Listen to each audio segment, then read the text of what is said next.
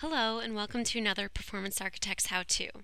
Performance Architects is a business and technology consulting company that helps companies initiate and sustain big changes in their performance management and business intelligence environments and process. This video, along with others on our channel, should help provide some additional insight as you embark on or continue along your EPM and BI journey. Head over to our channel after this video or come back in the future to learn best practices, hear overviews, and take part in lessons we have designed to help you.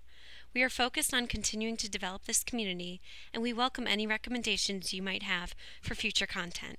Thanks and enjoy. Hello and welcome to Performance Architects How-To. My name is Viral. In this How-To, I'll discuss new features within Enterprise Performance Management version 11.1.2.2 related to Essbase, Smartview, and financial reporting. Oracle Enterprise Performance Management EPM or Hyperion Application Suite provides the following four major EPM application areas. These can be accessed to the EPM workspace. These include strategy management for strategic finance and long-term forecasting, business planning for detailed forecasting and budgeting analysis, profitability management, and financial reporting and compliance.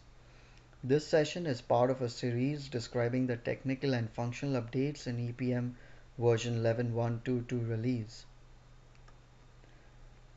Microsoft Windows Installer MSI client installers are now provided for the following Oracle install clients such as the Essbase client, Oracle Essbase Administration Services Console, Oracle Essbase Studio Console, and Oracle Hyperion Financial Management Client.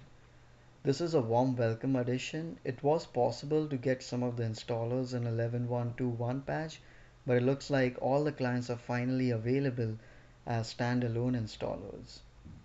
Since the desktop clients such as the Financial Reporting Studio, Essbase Studio, all require users to have administrative access, deploying them in some organizations had traditionally been difficult. IT had to create the MSIs that would deploy to users automatically through push-out programs. Oracle now has been nice enough to give us these MSIs, thus saving IT a lot of time. Below you see a screenshot of all the MSI client installers. You now have Package Oracle Process Manager with Hyperion Essbase. This way we don't have to install Oracle HTTP server on the Essbase server anymore. 3 new rapid deployment documents provide step-by-step instructions for building a typical Oracle Hyperion planning, financial management, or Essbase development environment on a single server running Microsoft Windows. Other Essbase features include Uniform Naming Convention (UNC) pods are now supported to specify network shared pods for Essbase running on Windows. There are also enhancements related to block storage.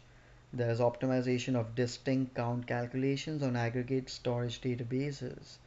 There are new features providing the ability to change Essbase server and application log levels in Essbase Administration Services Console. Along with the Essbase configuration file, there is now a new distinct way to reference shared members in MDX, and new MDX functions and grammar have been added. This release of Smartview supports the 64-bit version of Microsoft Office 2010. Smartview now contains the latest patch that levels the playing field between Smartview and the Essbase Excel add-in. In addition, it will connect to Strategic Finance module. We are really seeing Smartview being the desktop delivery strategy for EPM. Smartview will also connect directly to products instead of being routed through the Smartview provider. As such, there are a few new web containers introduced in Hyperion Strategic Finance, Hyperion Financial Management, and Financial Close Management.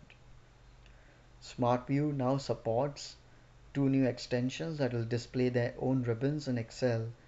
These are the Oracle Hyperion Strategic Finance and Predictive Planning, both of which will work along with Oracle Hyperion Planning. Below you see a screenshot of the Smartview ribbon in Excel 2010. Now there are 2 additional options for reporting and analysis during installation.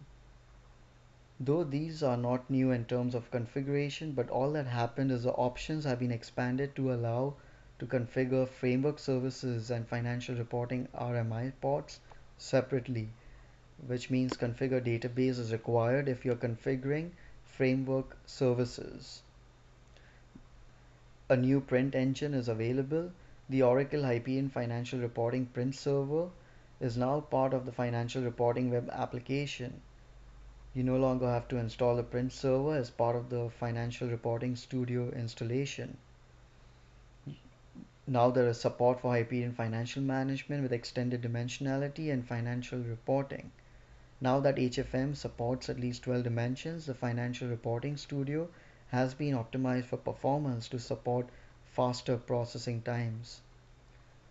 Regarding Hyperion Planning, it now provides the ability to print multiple user notes and multiple documents to a cell in Financial Reporting Studio.